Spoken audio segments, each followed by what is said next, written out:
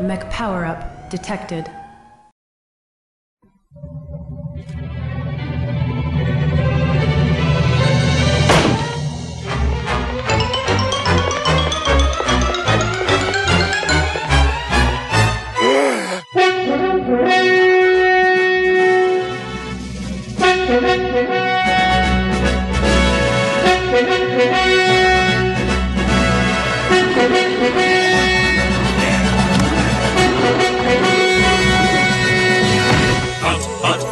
He's the huntsman, into action is his cry. From the forest to the city, he will run there in a jiffy to sock evil in the eye.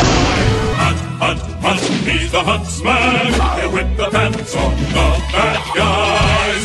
If there's an emergency, sound the horn of urgency and summon the huntsman. Into action is his cry. Hunt!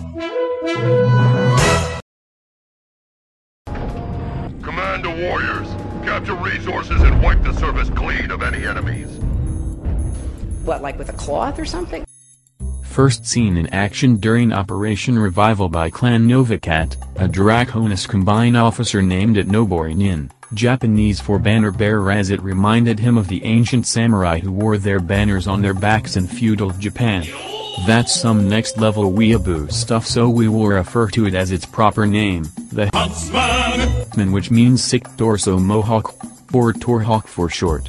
This 50-ton clan Omni-Mech is a jack of all trades and master of fun. Not a jack of all trades, but a jackass. Jack of all bums. Okay, a jackass and a jack of all bums. In likeness to its medium brother, the Stormcrow, it can run several combat roles and builds ranging from laser vomit to missile spam. Both of these types are high damage with high heat.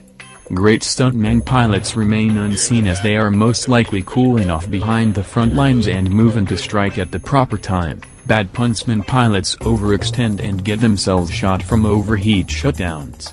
Should you find yourself with an idiot on your team, it gives the enemy something to shoot at. Something that is not you. So take advantage of the opportunity.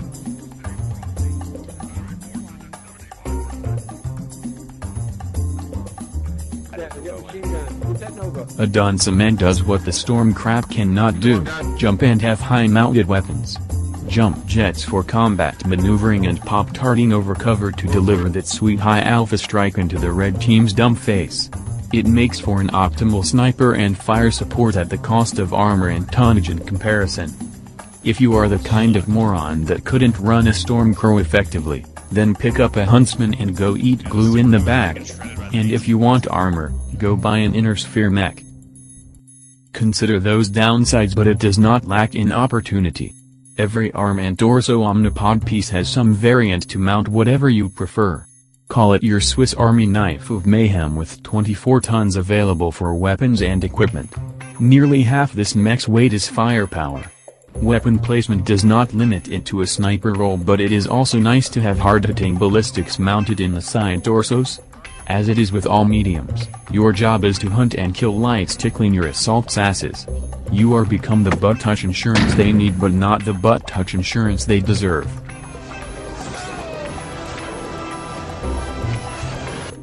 Why does it make an effective light killer? You ask. Well, if you'd stop asking dumb questions, I'll get to that. Due to the special angular chassis design, the hitboxes confuse the small minds of pilots trying to shoot you. The angles have magic bullet deflecting perks rendering it immune to machine gun bullets. Now go and take that piranha down. Lights are your friend. Overwhelm and single out opponents with cooperative tag teaming to take tonnage off the scoreboard faster than the French running from a conflict. When you are not killing speed demons, you are flanking the enemy. Leave the punishment in the front of the pack and stay away from the tip of the spear. Armor and speed are not your best forte and feels like piloting more of a heavy than a medium.